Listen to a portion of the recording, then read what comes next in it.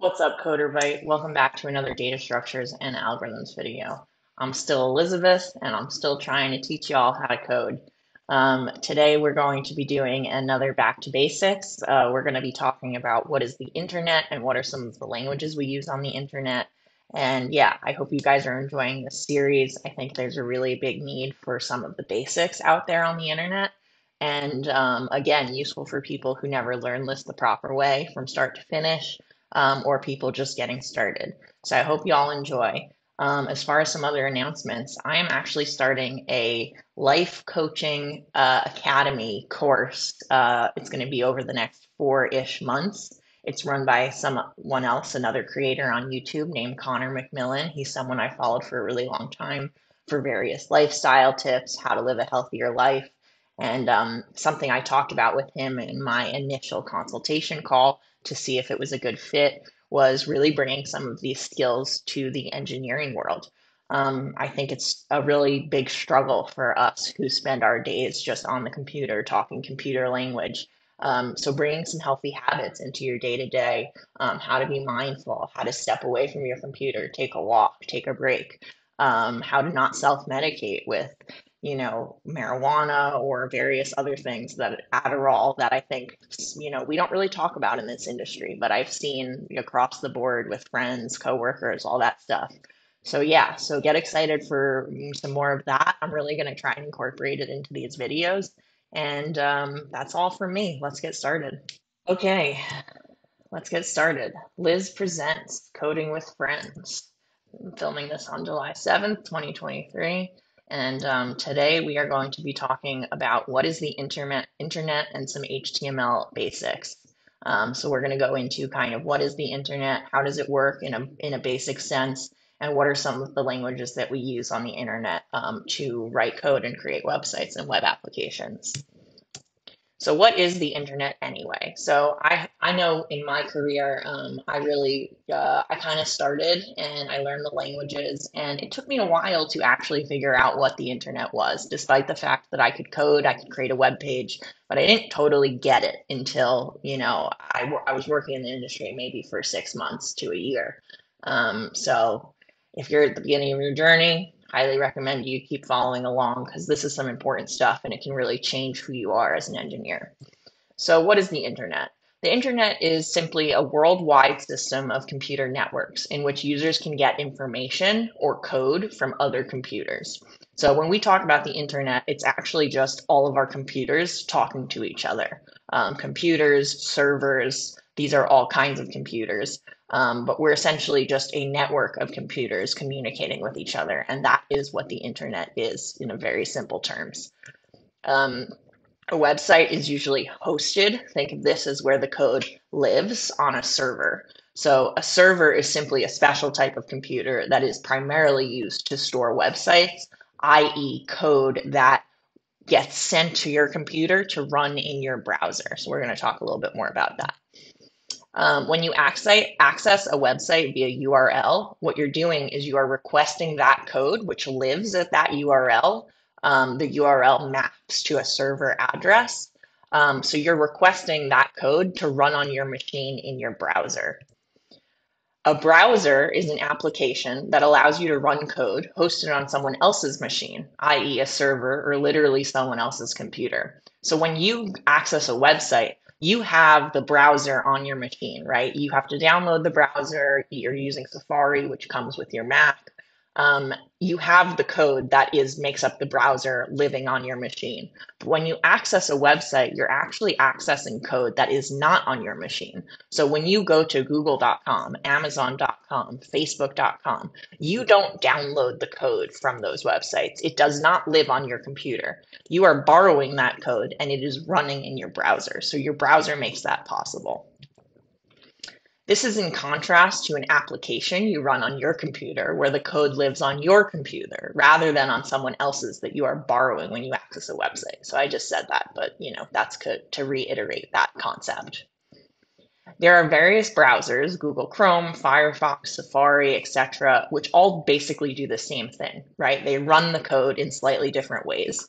Google Chrome is generally considered the best browser as a developer. in my humble opinion, because of the developer tools it offers. So as we get more in depth into building a website, learning how to build a website, I will introduce to you some of the developer tools that Google Chrome has.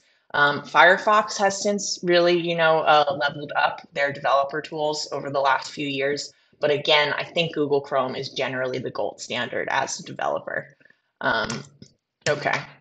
So what code actually makes up a website? When you get the code from the server, what is it actually made up of? Um, so websites are made up of a front end and a back end. So what is a front end? A front end focuses on the client-facing aspects of a website or a web application, i.e. what the user sees in the browser. This includes designing and optimizing the user interface, i.e. what the user interacts with. So when you go to google.com, the front end is the web page that has the Google logo and the Google search. Building visual aspects of web pages, i.e. what the user sees.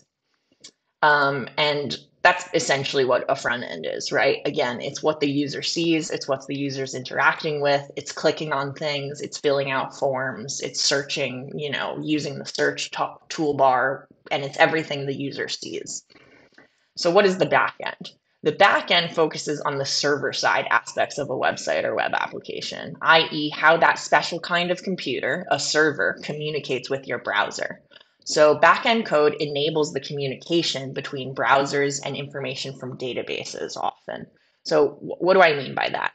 So when you have an application running on your machine, all the code is on your machine. So anything that you're doing it's in this little package called an application, and everything you're interacting with is self-contained. So you might understand that you don't need an internet connection to run Microsoft Word and use Microsoft Word to its full capabilities, to write a document, to edit a document, to save a document. That is all self-contained on your machine. You don't need an internet connection for that. This is as opposed to a website where you absolutely need an internet connection. Why? Because you're communicating with someone else's computer or a server or whatever. So you get the front end, and the front end is running on your browser. Again, that's what you see.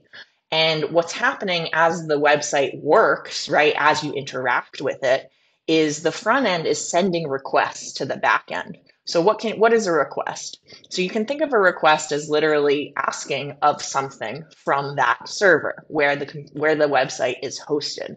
So when you go visit a URL, that's the first request. You say, give me the code, right? That is the initial request. After that, you don't realize because you're not making any more requests. But under the hood, what's happening is the code running on your front end in your browser is making requests to the back end. So what do I mean by that? Let's say you fill out a form and you submit that data. What's happening is the website creates a request called a post request. We'll learn about this later on, but it creates a request with that data that you put in that form. Because what do you need to do with that data? Ultimately, the server is probably going to want to save that data somewhere, aka a database, right? So when you fill out a form, let's say you're signing up for a website, you are putting in your email address, your password, maybe your address, your phone number, and all of that has to go somewhere. So the front end sends a package of that data to the back end, which then saves that data in a database. Now the database is running on the server, the computer that you are borrowing from. So I hope that kind of clarifies a little bit the basics of how the front end and back end work together in tandem to create a full website. So what is the backend kind of responsible for? It's responsible for the website architecture, which is kind of a general statement that probably a lot of you won't understand, but it's essentially how is the website organized, right? Because obviously there's lots of code. So the backend often is controlling the different folders and components and how the different parts of the website work together to create a full user experience. And communication with databases, i.e. where your data gets stored, like user information, etc. So I kind of just talked about that, but when you're signing up for a website, that gets stored somewhere. When you order something from Amazon, that order gets stored somewhere. That's how they know to ship something to you. It's not, what's the word, ethereal, right? It's not living in the now and now, what's the word? It gets, it persists. The data will still be there even if you leave the website and come back to it. So that's all happening on the server. Okay. It also manages what gets served to the user when they open your website in their browser. So I'm going to go into an example of how this exactly works with google.com. So what does the user actually see when they go to google.com? Essentially, they are served the Google homepage for the search engine. This is the front end. So when you go to google.com, you see the Google logo and you see the little input bar for your search. That is the front end. When a user types in a search or query, this is sent via a request to the Google backend, which again lives on Google servers, which actually does the search through Google's index storage of the entire internet. So your computer is not doing the search. Their computers are doing the search. All your computer is doing is serving you that input form and ultimately, again, sending those packages of requests back to their servers, which are actually doing the heavy lifting of searching the internet, which is what Google does. So note, this is a very basic simplification. Obviously, it's much more complex than this, but this is kind of a broad overview of kind of how a website like Google functions. So ultimately, back-end development works together with front-end development to provide users with a functional and interactive experience. So, let's bring it back to an engineering career. So I, for example, have historically been called a full stack engineer. What that means is you can think of a stack, like the website is a stack, and the stack is made up of the front end and the back end. And so a full stack engineer can be responsible for all of these pieces. Mostly, I've actually worked heavily on the back end. That's where my expertise lies. However, I know how to create a front end. It's part of my toolkit. I can create a front end. So my full stack roles have generally been maybe 70% back end, 30% front end. But often in bigger companies, I've worked at smaller startups, they do kind of separate the front end engineers from the back end engineers. And part of the engineering process is communicating, right? Because whoever's building the front end has to understand the interface of the back end. So they know, where do I send this request? What do you want the data to look like? How are you going to read the data from my request? So these are all communications done between the front end engineers and the back end engineers. But like I said, nowadays there are plenty of generalists. Most engineers have expertise in both. But that's just a little bit of background. So what are some languages used on the front end? So HTML. So most people have heard of this. It stands for Hypertext Markup Language, and it is the standard markup language for documents designed to be displayed in a web browser. So when you get that code from the server to run in your browser, it's going to be made up of HTML. You can think of this as the scaffolding or building blocks of a website. This is what you use to build the house, aka add a room, add a wall, add an electrical outlet, etc. So again, this is the scaffolding or the building blocks. It's kind of the way the website is structured. CSS is the second language used on the web. So CSS stands for Cascading Style Sheets. We'll talk more about why it's called cascading when we go more in depth into CSS. But CSS is a style sheet language used for describing the presentation of a document written in a markup language, such as HTML. You can think of this as the design of the website. This is what you use to add style to the house, aka paint that room yellow, make the room a certain size, all that sorts of stuff. So I'm using the analogy of a home, but what this actually looks like on a browser is creating containers on the website, right? So again, you think of that Google homepage. There might be a container that contains the Google logo, and then another container underneath that, which actually contains the form or the search input. Inside that container, you might have an image, which represents the Google logo. Inside the other container, you might have an input tag, which is the actual, input tag to the search interface. So that would be the HTML's responsibility. The CSS's responsibility might target things like the size of the Google logo or the style of the input. you can imagine the back in the day websites, we've all seen them, where the inputs and search buttons all look the same, right? They're kind of grayed out, they're boxy, very square.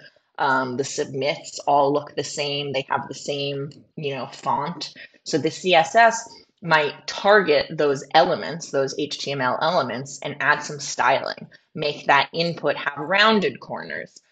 Make the button be blue or red. Make the font of the submit a certain font, stuff like that. So JavaScript is the third language used on the browser on the web. So JavaScript, often abbreviated as JS, is a programming language that is one of the core technologies of the World Wide Web alongside HTML and CSS.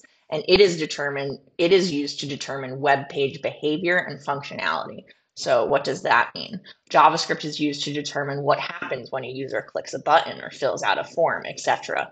It's responsible for making those requests back to the backend, which is on the server, packaging up that data that you put in the form or whatever, and sending it off to the backend. So, and not only how to package that data, but when to get that data. What happens when you click submit, right? So JavaScript is attached to those various HTML elements, and again, reads that information maybe from a form or from something, packages it up, sends it to the backend. So JavaScript is like the actual brains behind the web, doing the actual communication.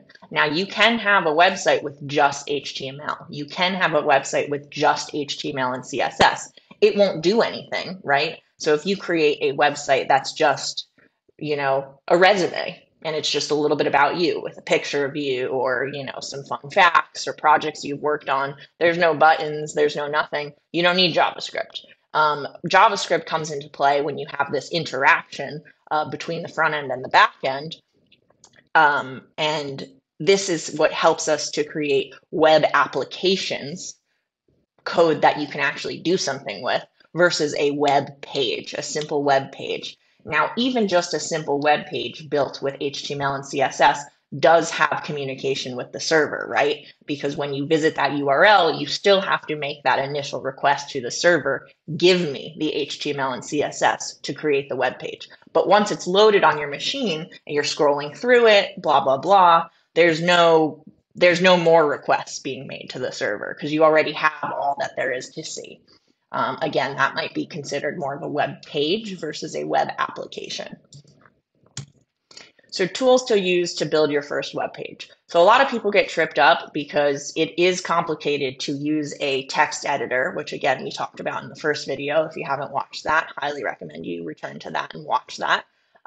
It's a little tricky and complex at the beginning of your journey to write your code in a text editor and figure out how do I see it in a browser, right? So there are all sorts of tools that you can do it all within a website, and you can type your HTML, CSS, and JavaScript, and it will just show what that would look like in a website. So you would not use this kind of tool to actually build a website, but while you're learning and playing around, you can use these tools to quickly see, oh, I put a container element and I styled it with a background of a color red, and then I made a button, and when I click the button, I want to alert something to the user. You can do all of that in these tools and see it live. It will just reload every time you make a change, and it's a very, very useful tool to play around with.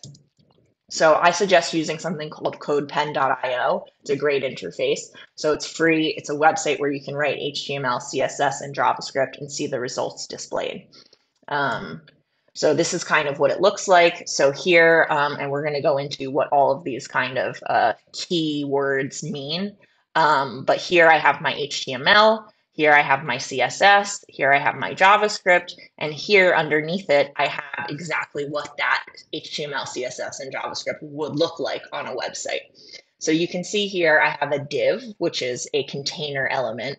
Maybe it stands for divider, I'm not sure, but it's called a div element. And in JavaScript, an element tag, that's what it's called, is denoted by the less than sign and the greater than sign at the beginning, and then the less than sign and the greater than sign to end the tag, and that is denoted by that forward slash. So this is the start tag, this is the end tag.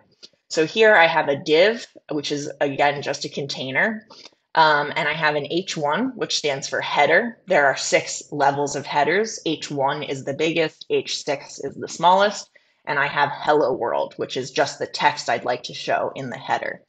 Underneath it, I have a button and I have an ID on that. We'll talk more about why you would use an ID, but basically, as a preview, you'd use an ID to target a specific button. So if I had multiple buttons on the page and I wanted one to be blue and one to be red, I could have different IDs and then target those specific IDs in my CSS or JavaScript, so that when I click one button, it doesn't think I'm clicking another button.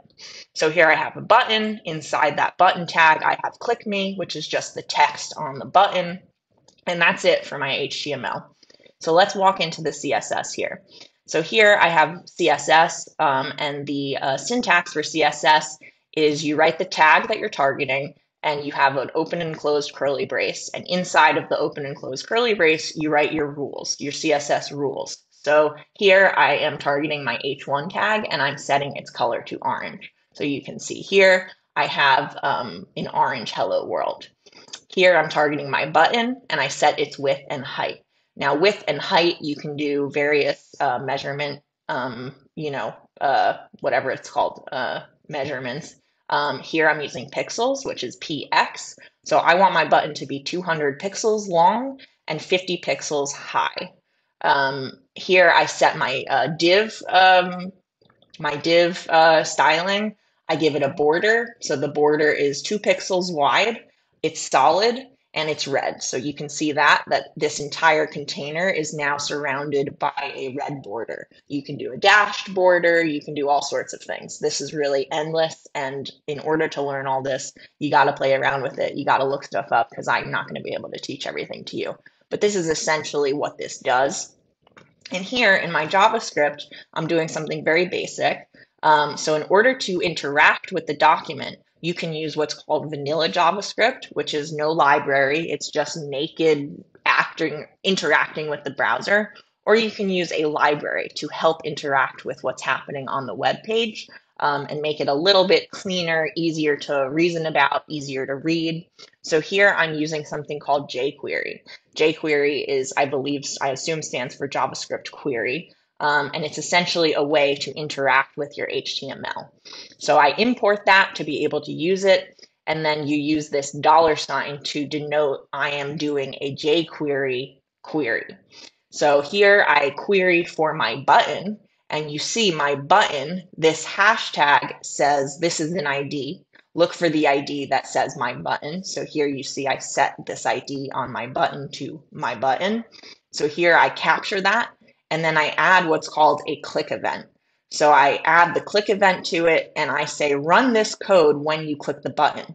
So I pass it a function, which you can, I don't think we went over this last week, but we'll go over it in future videos. A function is just a wrapper around a certain amount of code that you want to run. So you might have a function for what happens when you click a button. You might have a function for what happens when you submit a form. So this is, again, a way kind of just to organize your code. Run all of these things on this event, that sort of thing. So here I pass in this function. Again, when I click the button that I capture a reference to with jQuery, and what do? I send an alert to the user and I say, you clicked the button. So let's see this live. So here you see the CodePen interface looks exactly like the screenshot I had in the slides. I have my HTML, my CSS, and my JavaScript. So let's go through this briefly. So the HTML elements, that's what each thing is called, is denoted by the less than and greater than sign surrounding the tag name. So here we have a div. Div might stand for divider, I'm not sure, but it's essentially, you can think of it as a container. And the beginning of the tag, it looks like this, and the end of a tag has a /. So all of these elements inside of the div are nested inside of the div. So you can see the end of the tag is, the beginning and end of the container. These two elements, my button and my header, are within the container. So here I have an H1 tag. H1 is a header tag. There are 6 levels of headers, so H1 through H6. H1 is the biggest header, I think, and H6 is the smallest header. And I basically just write the text that I want the header to be, which I wrote hello world. Underneath it, I have a button. This is the button tag, and it just has text on top of it, which says click me. So that's this button right here. Now you can see I actually set an ID on this button. The ID is my button. So an ID is for targeting a specific element on the page with CSS or JavaScript. So you can imagine you might have multiple buttons on your page, and you don't want to target every button. You might want to have one button be blue and one button be red. So you would target a specific button using its ID. So we'll talk more about that in future videos. So let's hop to the CSS. So here I have some CSS, and the syntax for CSS is the tag name and the ID if you're targeting a specific element. In this case, the way I'm using this targeting is I target every H1 on the page. So if I had multiple H1s, they would all have the color orange. In this case, we just have the one, but that I want you to understand that delineation. So here I set the color to orange. Here you can see my header is now orange. I target the button and I target its width and height. So I set its width to be 200 pixels wide. That's a measurement. There are multiple ways to measure things on the web, but using pixels is a classic way. So it's 200 pixels wide and the height is 50 pixels high. I then target the div and I give it a border. So I say, I want there to be a border around my container. And that is a useful tool for developing because if you add some borders, you can see where is this container on the page? How big is it? How much space does it take up? And generally divs will be the height and width of all of its elements that it has inside of it. So you can see following this border that it basically surrounds the H1 and button, which are inside of it. If there was nothing inside of it, it would be smaller. If there were more things inside of it, it would be bigger. So I set a border to it. I set the border to be 2 pixels wide, solid, and red. So you can do things like a dashed border or a blue border or whatever. So that's the syntax there. Then let's hop to the JavaScript. So the first line is importing a library called jQuery. So what is jQuery? When you use JavaScript to interact with the HTML and CSS, you can just use what's called vanilla JavaScript, which is JavaScript with no library. There's no additional features to it. However, it's easier to use a library called jQuery, which has a little simpler syntax. It helps you kind of make modules in your code, so it's not a lot of mess. It helps organize things. It's just, I could show you here the comparison of what doing this would look like in vanilla JavaScript versus doing it with jQuery. I'm not going to, but take my word for it. So here I'm importing jQuery so that I can use it. And then you use a $sign to actually use the library. So all I'm doing is I am targeting my button. And how am I doing that? I am targeting it by ID. So the hash symbol signifies that this is an ID it's looking for, and I pass it the my button ID, which matches the ID that I set on the button. So that's how I capture the button. After I capture it, I add what's called a click event to it. So this is what is going to happen when I click the button. If I did not have this code, you could click the button, nothing is going to happen. So this is what sets up the relationship between the button, clicking it, and the action that happens when you click it. So here I pass in a function, which we haven't talked about yet, but a function is just a wrapper around specific code you want to run.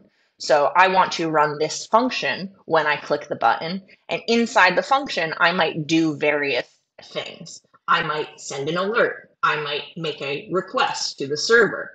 I might scroll the page. I don't know. You could, fill the function with infinite things, but all of those things will happen when you click the button. So here, all I do is I alert the user and I say, hello, CoderByte family. So we'll see that in action. I'm going to click the button. An alert is something that is in the JavaScript library, language, whatever. And all that does is when you click the button, you get a little alert. and it says, hello, CoderByte family, which is what I wanted it to. And you have to dismiss it with the OK button. There we go. So let's make some changes here. Let's say you clicked the button, and you'll see CodePen automatically reloads the page. You click the button now, and I have a new text. It says you clicked the button. So let's do a few more things. Let's maybe add something called a paragraph tag. So a paragraph tag is just a container for words. So let's say, hello, CB family. I'm Elizabeth, and I'm filming a video. So you can see CodePen kind of automatically reloads the page, and here's my paragraph tag. So something I want you to notice is that the div extended its bounds to capture that paragraph tag. Now, what happens if we put, let's say, in H3, so let's say this is going to be, again, a smaller header, and we put it under the div. So let's say this is in H3. So that will happen outside of the div because it's not nested within it. And again, so you see it's still a header, so it has some bolding, but it's a little smaller than the H1. And it's white because we're not targeting this with CSS. So let's target this H3 with some CSS, and let's set its color to blue. And now we have a blue H3 tag. Now let's make another H1 tag.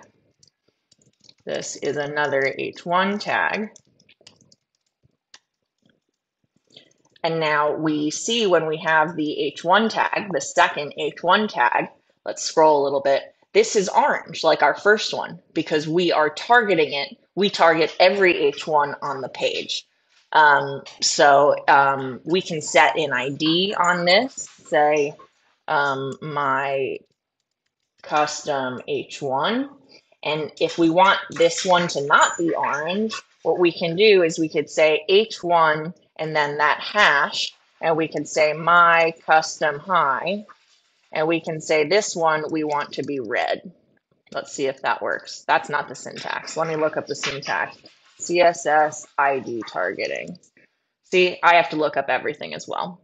So this is called a CSS selector. And the CSS selector is like this. So let's go back to my, so we don't have to put the H1 in there. So here I target my custom high, and I make the color red, and it is not working because it's not high, it's H1.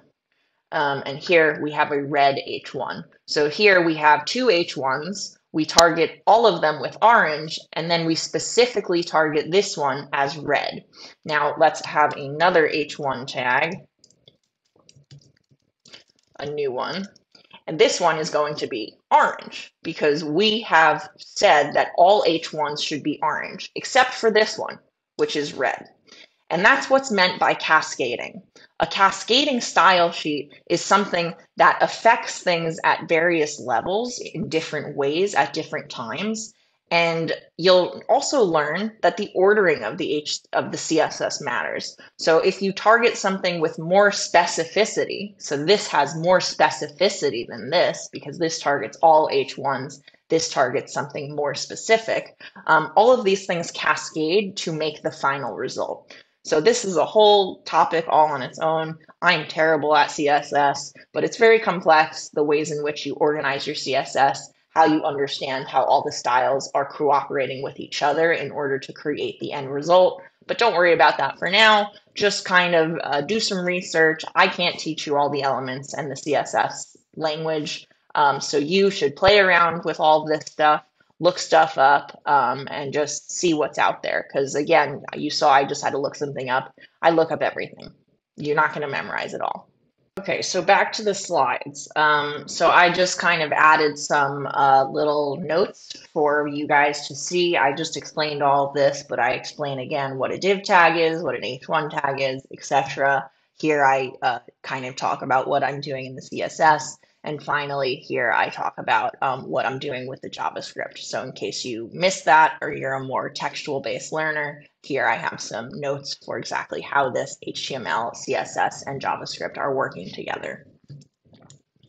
So what are some commonly used HTML elements? Again, these are like a few out of a million. So I highly suggest you play around on CodePen. You look up a list of HTML elements and play around. See what do they look like, how do they work.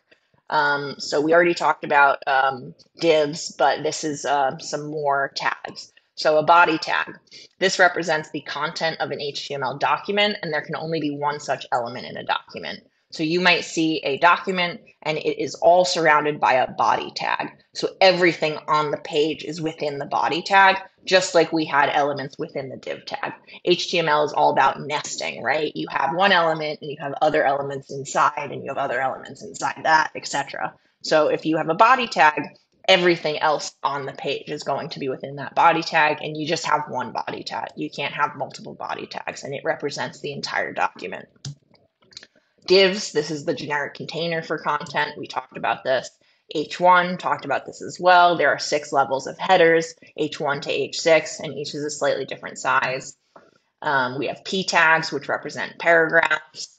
We have buttons, which is an interactive element activated by a user with a mouse or keyboard. Once activated, it then performs an action such as submitting a form or opening a dialogue or all sorts of other things. A form element represents a document section containing interactive controls for submitting information. So a form might be made up of inputs, buttons, calendar pop-ups. You know, you've all filled out forms on the internet. So a form would be the outer container, and inside of it would be the elements of the form itself. We also have something called a UL, which represents an unordered list of items, which is typically rendered as a bulleted list, and an OL, which represents an ordered list of items, typically rendered as a numbered list. And then we have LIs, which are list items. These are within the UL or the OL, and this represents the items of the list. So it must be contained in a parent element, either an ordered list or an unordered list. So again, you'd have the UL, and inside of it, nested would be the LIs. And then each LI would get a bullet point. That's a bulleted list. So here I have a link to the HTML elements reference guide. I believe I linked the Mozilla one, might be the W3 one. These are both very classic websites that list all sorts of things about coding. Click on it, look through it, play around with it on CodePen. So here are some CSS basics. We already went over a lot of this. But using CSS, we can target HTML elements and make them look a certain way, such as making a text a certain color or font, making an element a certain size, adding borders and shadows, etc. The CSS syntax is as follows.